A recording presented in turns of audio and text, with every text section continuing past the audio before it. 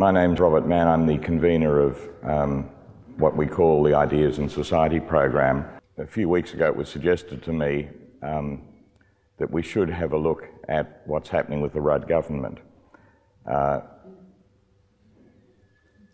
the reason is that, in my experience, there's almost never been a government, not whose popularity has fallen so quickly, but whose credibility has fallen so quickly. In some ways, the problems are almost obvious. The problem of a Prime Minister whose language is of moral grandiosity, but who very quickly, in the last while, has decided that something else is to dominate. And probably, I think historians will find the decision over the ETS the moral turning point in this government.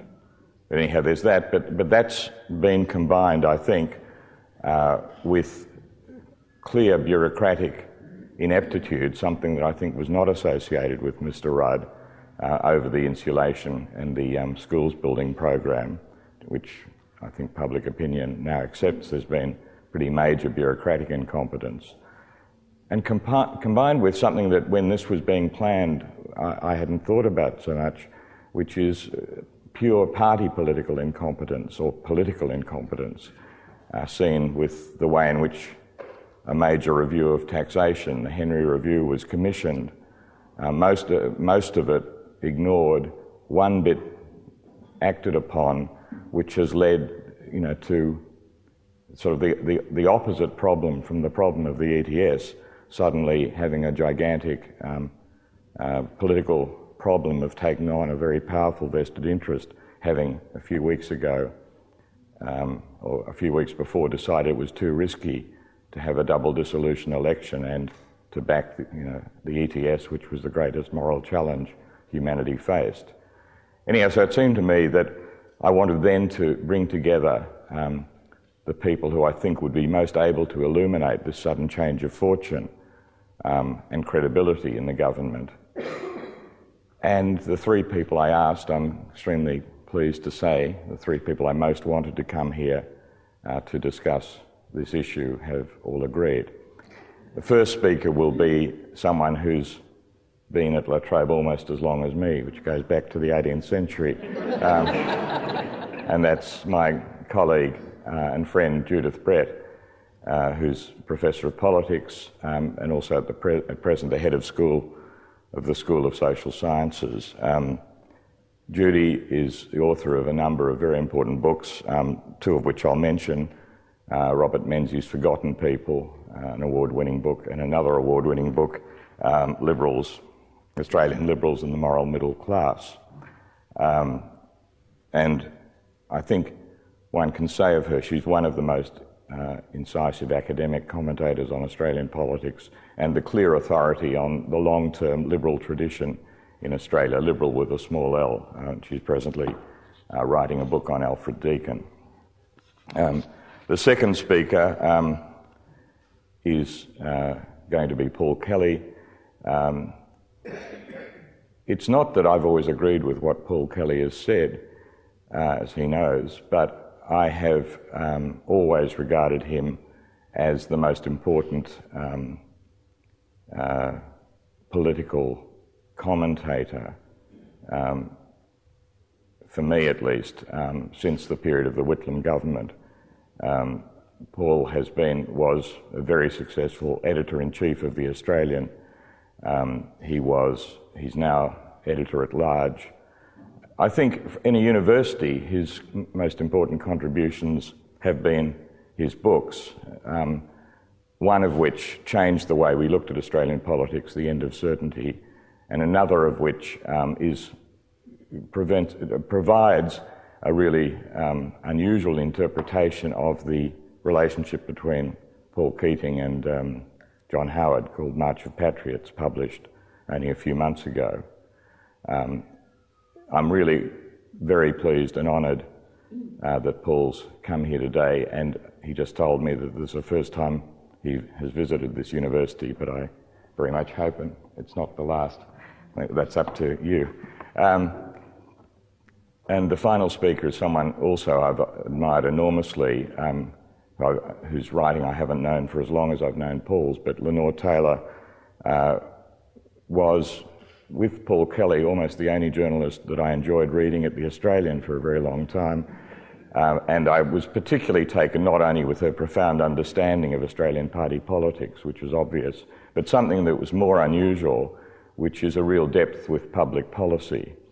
And Lenore was immensely important, I think, for many, many years as analysing policy, not just the party political game. She was at The Australian for a long time. She tells me she began with the Canberra Times. She spent some time with the Fin Review.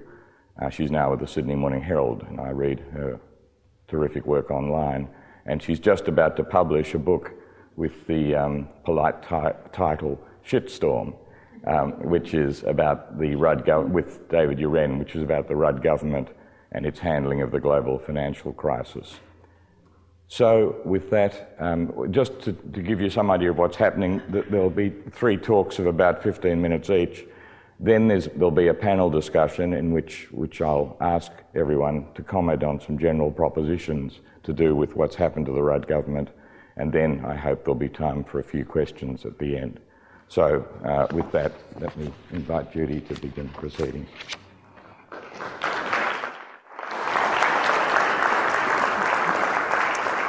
Thanks, Robert, and thanks very much for asking me. And as Robert said, the big question for today is why Rudd is making such a mess of his first term of government. Why, with having been elected with such high hopes, his star is falling so fast. Now, I've been thinking hard about this, particularly since Robert asked me to do it, and it's an incredibly puzzling question. What I'm going to do today is just present 2 lines of thinking about this. So I wanted to try to think of things that wouldn't be all too repetitive. The first focuses on the failure of policy implementation, and the second on what I think is Rudd's fundamental misunderstanding of the nature of political power in Australia. So I'm going to begin with failures of implementation. Now, the 2 spectacular failures, which we all know about, are the insulation scheme and building the education revolution. The insulation scheme, which, as we hear over and over again, killed 4 young men, caused some 100 or more house fires, risks a further unknown number. It's making, the pensioners of the nation anxious, and was widely rorted by enterprising small businesses, many of which sprang up overnight to meet the sudden demand from the government for home roofing insulation. Some were just less than competent and others were frauds, billing the government for work that was never done.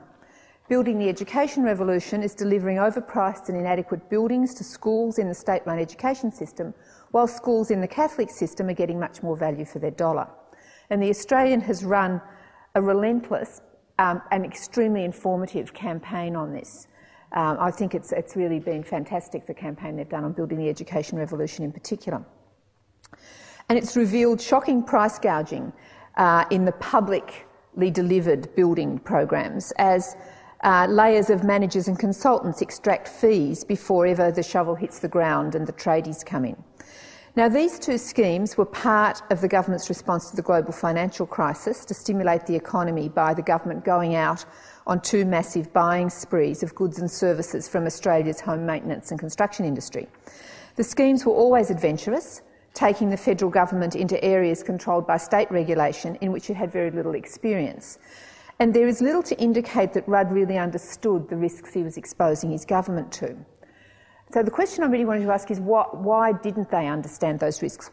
Can we dig a little deeper down to try to understand what's gone wrong here?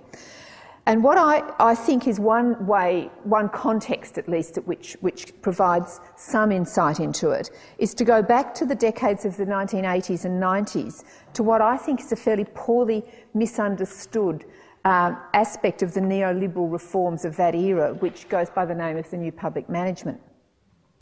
In Australia, we used the general term economic rationalism in the 80s and 90s to cover neoliberal reforms, the neoliberal reforms which started to be introduced after Labor was elected in 1983. Now, the fundamental aims of these reforms was to increase the role of the market in the distribution of the nation's resources and to decrease the role of the state. The dollar was floated, tariffs reduced, restrictions on the financial sector and the flow of credit were significantly relaxed. government enterprises such as the state-owned banks and transport and power utilities were privatised. And I think in many people's minds that's what they associate with neoliberal, that period of neoliberal economic reform. But as well as that, and something that was much less visible, I think, to the general public, there was a revolution in much of the way the public service operated, particularly the service delivery agencies. The idea of the new public management was to introduce competition into the delivery of government-provided services, and so the argument went this would increase efficiency and hence value to the taxpayer. But there was more to it than that. The aim was also to break with the old one-size-fits-all uniform service delivery and to provide flexibility and choice for citizens. And this is the point at which we as citizens who received government services got renamed as customers and consumers. And I can remember, being puzzled, those points when you're on Flinders Street Station when you stopped being addressed as a passenger and got called a customer.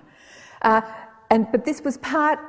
It was like there was two different sets of motivation behind the new public management. One was competition and better value for money, but the other was also to introduce flexibility and choice, given the much more complex society that a government now had to service. Now, much of this reform was taking place at the level of the states, and in Victoria, Jeff Kennett was the great advocate of the new public management. The basic idea was simple. Governments should not be in the business of providing services that can be provided more efficiently, more flexibly and with more consumer choice by the private sector. Governments, the slogan went, should steer, not row. That is, they should make the policy decisions, like Australia should increase the number of houses with roofing insulation, but they shouldn't themselves take on the task of insulating all those roofs with a government-employed workforce. Instead, they should contract these services out to private providers through a process of competitive tendering and contracts to ensure quality and efficiency of the product that was delivered. One of the central arguments was that this would reduce the bloated workforce of the public enterprises, which were insulated from the rigours of the market. And though this was never trumpeted so loudly, it would reduce the power of the public sector unions. But there was always here the sort of image of the lazy public servant, or the lazy council worker, or the lazy road worker. The result was a massive shifting of resources from the public to the private sector, as a huge range of services which were previously delivered by government employees were outsourced, from prisons to employment services to cleaning and maintenance work. New businesses were started to do this work, such as Theresa Ryan's business, which provides employment services to people with disabilities. And lots of businesses like Theresa Ryan's have made fortunes, if you like, out of this shift of resources. Other businesses expanded, and the state public works departments shrank or closed down, with construction companies filling the gap. They would now build the schools, hospitals and other buildings the government needed. The result was that the government became a major buyer of goods and services provided by the public sector. However, as the government enterprises and service departments shrank, governments lost a great number of experienced staff, many of whom re-established themselves in the private sector, selling their services to government as private contractors that they once provided as paid employees. And as part of this process, I know this sounds like a lecture, which it is a bit, but as part of this process, government lost a great deal of technical expertise. To give just one example, a report that the Institution of Engineers Australia did in 2000, after these 2 decades of reform, estimated that during the 1990s there was a decline in the number of engineers employed by governments at all levels by between 20 and 40%. And the same report sounded a warning as to potential consequences of what it called the de-engineering of the public sector, and the parallel loss in other areas of technical expertise. It was interested in engineers, but it said you can see similar things with lawyers, accountants, economists, scientists, IT professionals, urban planners, a whole range of people, if you like, who provided expert knowledge inside of governments. It made it harder, it argued, for the government to be an informed purchaser. 2 distinct sets of skills are needed to be an informed buyer: contracting expertise and subject matter expertise. That is, you need to know something about what you're buying.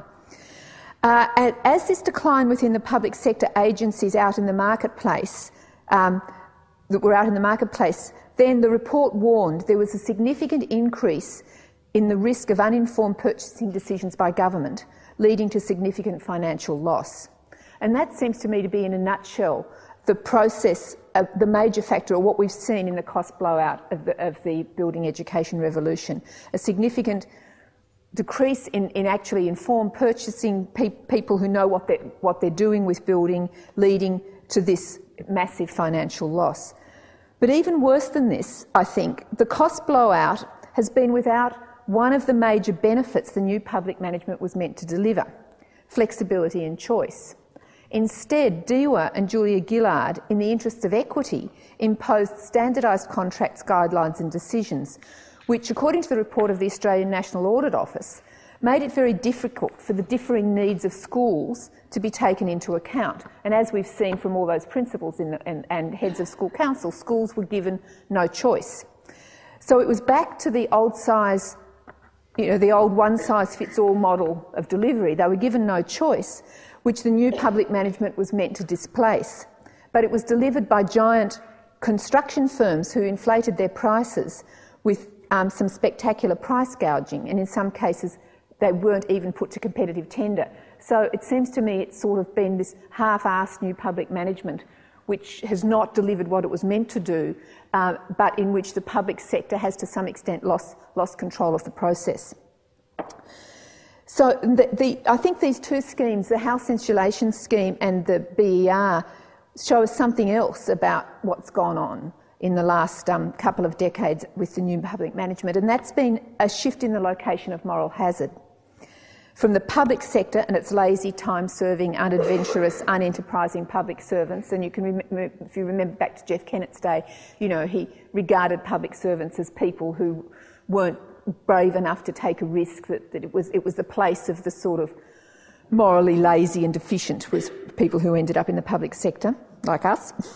And so there's been a shift from the moral hazard being there to the greedy profiteers and cowboy chancers in the private sector, and as well with the potential for collusive, cosy relationships to develop between the key government purchasing agents and their preferred providers, so that after a decade or more of this having set up, it's clear when you drill down into the reports that are coming out from the state education departments that there's quite cosy, collusive relationships at work there.